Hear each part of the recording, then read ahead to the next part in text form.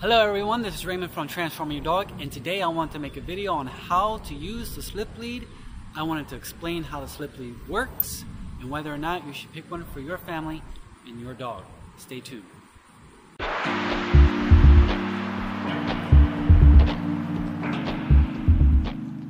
Alright, so today I want to discuss the slip lead. This is a slip lead. It's a cloth leash. I got this from a local pet store. I highly recommend trying Amazon or Chewy. Local corporation companies tend to outsource their materials and they tend to fall apart. I've had my experience. This is the 6th time I've had to replace this leash from the same company. So, this part right here is supposed to stop the leash from getting too big. We don't want this too far up, and we don't want this thing easily moved. If this easily moves, it's a bad product, and I highly recommend getting a new one. Because the whole point of this is to stop this from getting too big. The big question is that everybody asks me is this going to slip off the dog? If it's too big, it will slip off the dog, or the dog will step through it, and you'll have yourself a problem. But if it's short, but just enough where there's no pressure on the dog's neck, it works out. That's what we want. Next is this. This is what stops it from getting too small. Alright? Ideally we want the dog to feel it, but we don't want it enough where it's squeezing the dog's neck. So we want, again, this gets bigger, this gets smaller. That's what we want. Very simple, very easy. Should you get this for your dog? It depends on the situation and it depends on the personality. In my situations, in my experience, I've learned that this type of leash does not work on very extremely impulsive or highly aggressive dogs.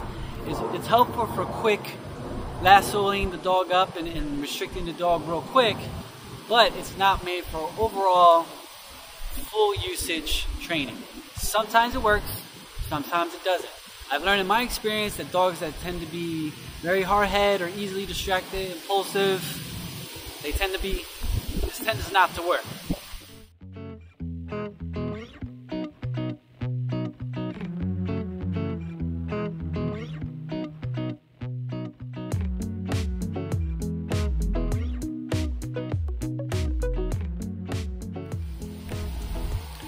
So I want the leash right here, right behind his ears, not down here.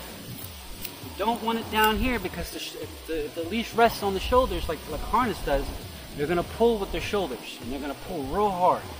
So we want it up here. Have you ever seen a horse being led? He's not being led by a harness, he's being led by his face. Good boy. So again, take the black strap, make it a little bigger, slip it off his head. Good boy. Come back. Slip it right back on his head. Take a seat. Good. Right on camera. Come over here. Come over here. Yes. So right there. That's it. You got the black strap here. You got the metal ring here. It's just the perfect size. His neck is not too big. Again, you don't want it down here. This is where the shoulder is. They're going to pull with their shoulder. This is where most of the harnesses are. You don't want them to pull with their shoulder. If you ever seen a rancher pull a cow or a horse, he's not pulling them by the harness, he's pulling them by the head. So we got the black strap, the black ring. Apply a little pressure.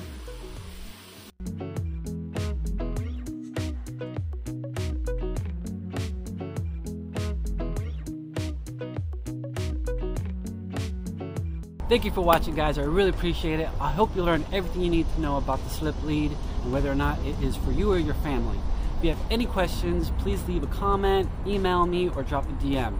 If you have any ideas for videos, let me know. If you want to tell us a story about your dog or what brands of dog training equipment and tools that you use, just let us know and we can discuss. I really appreciate it. Thank you for liking and subscribing.